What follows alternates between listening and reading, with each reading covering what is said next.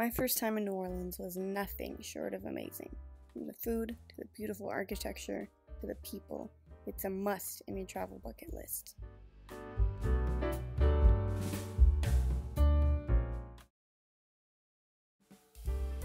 My first full day in New Orleans was my birthday, and all I did was eat, starting with the best spicy chicken sandwich I've ever had in my life from Molly's Rise and Shine in Magazine Street.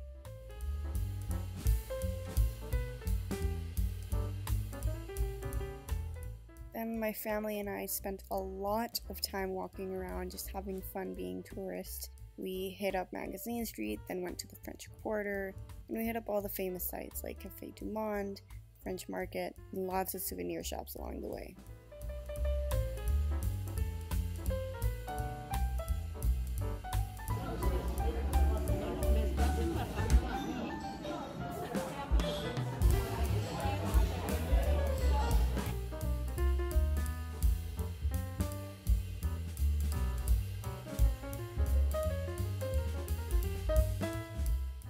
Before dinner, we listened to a little bit of jazz and then headed straight to one of my favorite spots, Elizabeth Street Cafe. I go to the one in Austin all the time, and everything was, as I predicted, delicious. I had a great time with my family, and it was a 24th birthday well spent.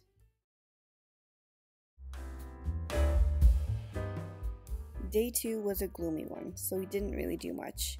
We mainly just walked around, hitting up a lot of cool art galleries and soaking up all the art that we could.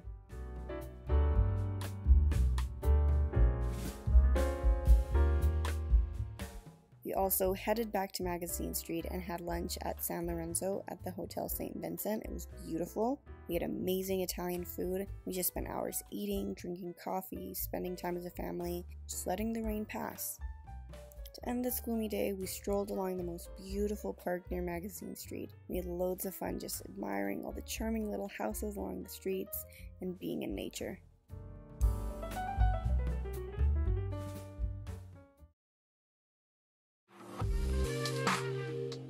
Day 3 was even more walking and exploring. We spent the morning at a charming little cafe and then ventured back to the French Quarter to eat at one of New Orleans' staple restaurants.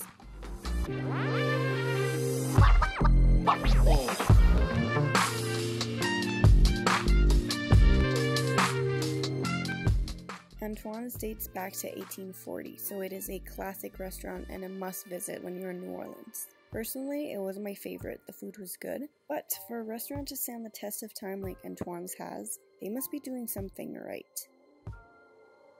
We then spent all afternoon riding around the green streetcar that takes you through all St. Charles Avenue.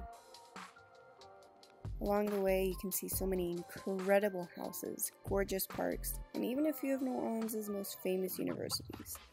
It was an amazing experience, and streetcars are a must if you visit New Orleans.